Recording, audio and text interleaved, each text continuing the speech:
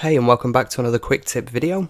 Today I just want to answer the question that I get asked quite frequently, and that's how to improve as an artist, how to get better renders, how to use Blender easier, and it's all the same sort of thing. So I'm going to show you a few ways how you can improve as an artist.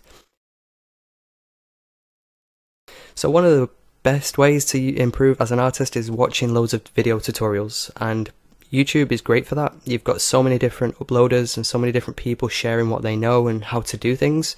I'm going to just point out a few uploaders who, you may already know, but they're very good at doing what they do. So the first one would be Blender Guru.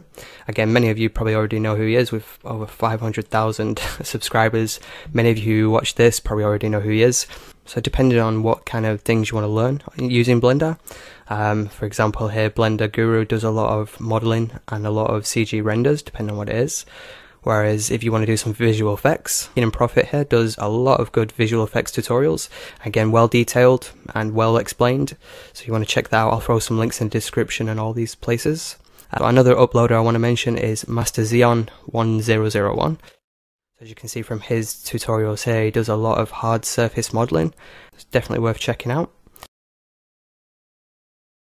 Another good way to learn how to improve your results is to start with reference images. This speed modeling result here was inspired by a reference image I saw on DeviantArt. Blender Nation, again, many of you who watch or who subscribe to my channel probably already know who Blender Nation is, but if you don't, again, I'll throw a link in the description so you can go ahead and check that out. But there's really good tutorials from around the world depending on what you want to learn. So Blender Nation is updated every day with fresh news, fresh information, tutorials, you name it. If it's related to Blender, it's here, so it's definitely worth checking this out as well. Blender Artists is a really good place to ask questions if there's something you're stuck on, or if you just want to find something specific. Go ahead and create an account and ask your question there.